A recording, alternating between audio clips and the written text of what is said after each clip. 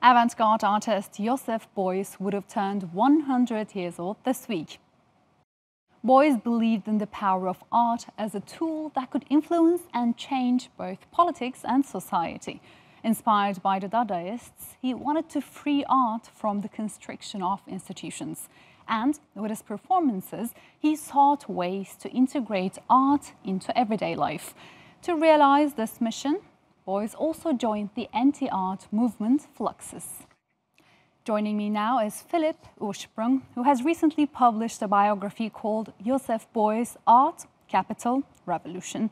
Hi there, lovely to have you with us today. I want to start with this. Obviously, Joseph Beuys was big in the day, but do you think, how important do you think he is today? Was his art revolutionary enough to still be influential 100 years old? I think he's still with us, with the art today. He attempted to free art from the occupation with itself, to make it accessible, to make it something democratic, to make it something that everybody could participate. And even if he didn't succeed in all his attempts, this is something which continues to inspire many artists today and inspire also, I think, many people who are interested in art and even those who perhaps have never heard about it.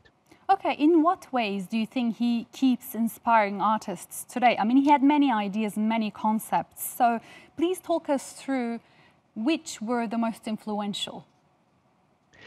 So, for instance, one of his ideas was that art and politics should not be separated realms, that everybody could participate in shaping society as if he or she were an artist. He said everybody is an artist.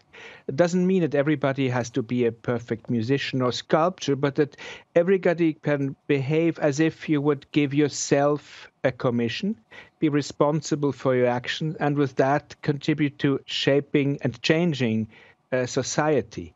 This is something which perhaps even today many of us would wish to do or have more opportunity to do. And in looking at this art, it functions a little bit like a mirror image from the past, reflecting what happens today. Is this what he called a social sculpture?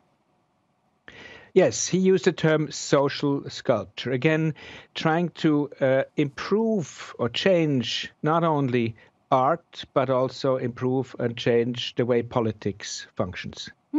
Okay, so Philip, you said that he didn't think that arts and politics should be differentiated from one another, but also this really brought the understanding that he could really, as Joseph Beuys, the, grand artist, he could really change the world, change the understanding of democracy in Europe and etc. So in that sense, is it a bit old-fashioned to look at politics through art that way?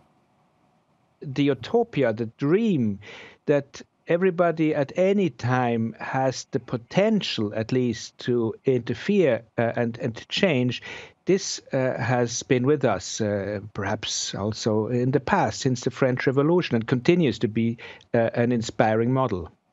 And also, Philip, he has a very interesting story, obviously.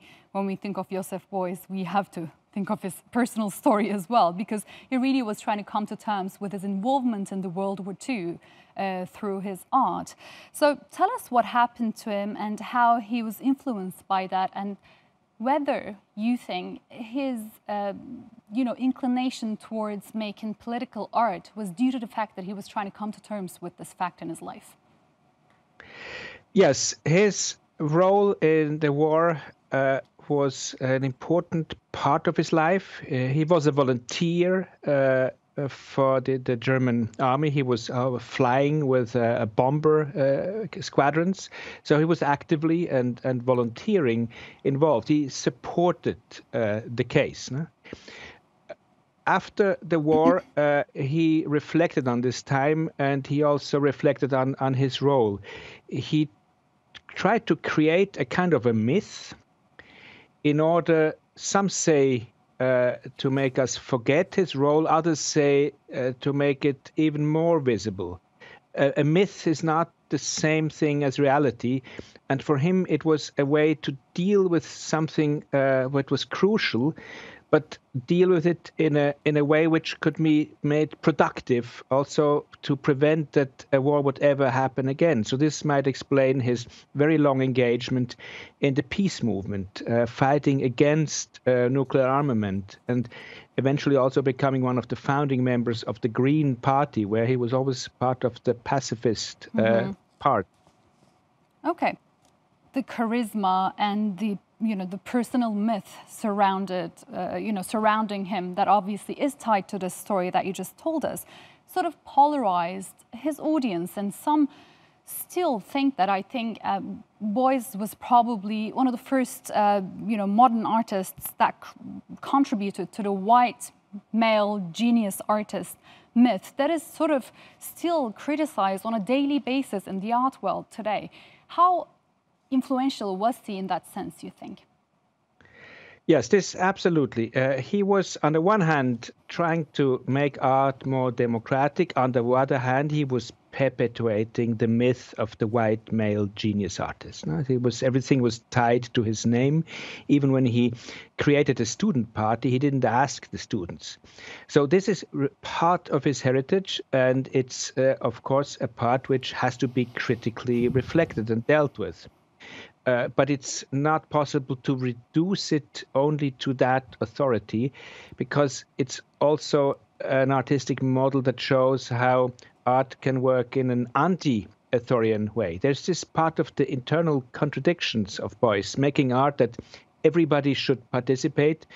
On the other hand, many said, well, nobody understands your art. We cannot totally resolve that, and perhaps the fact that this tension remains makes that one is still interested in it. The case is not closed yet. Mm-hmm.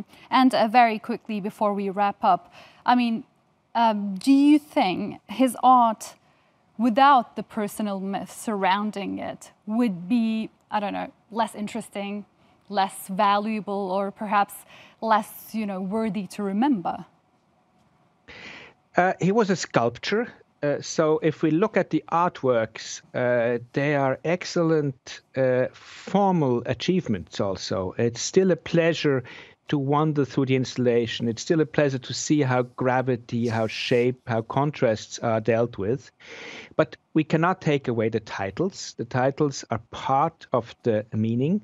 And we cannot take away the figure, the persona of Beuys, and even the reception, the stories that he told that others have told. So in a way, it is as if he had become a kind of a monument where many, he himself, but also those that look at his work, have contributed. So it's almost impossible to take away and distinguish precisely between what is the persona, what is the artist, what is the role, what is the performance, what is the work, and what are the many stories, pro and contra, told about it. Lovely. It was good to have you with us today. Thanks a lot.